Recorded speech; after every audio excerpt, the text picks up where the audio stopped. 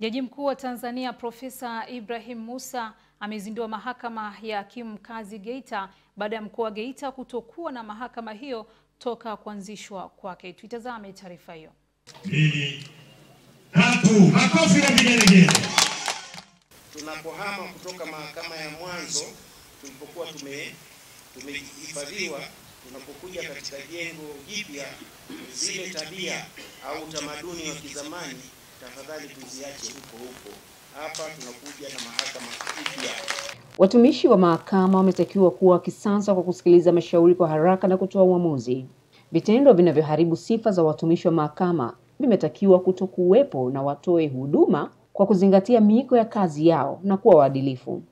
Tunaweza tukaonekana kwa vitendo tumefanya kazi kikisasa kwa kutoa nakala ya mwenendo wa shauri ndani ya siku 30 au hata kabla ya siku 30.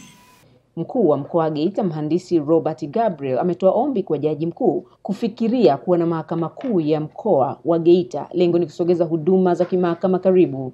Ili wananchi hawa ambapo wanakuwa kuna changamoto nyingine kubwa kwenda mahakama kuu mara kwa mara, atatoka Chato, atatoka Bukombe, atatoka Mboga, atatoka Nyamwale, atatoka hapa, basi akijua kumbe nikitoka hapa nachukua bodaboda nafika mahakama kuu, anamaliza mashauri, anaingia site, anachimba dhahabu, uchumi unaendelea na mkoa unasonga mbele kwa kasi.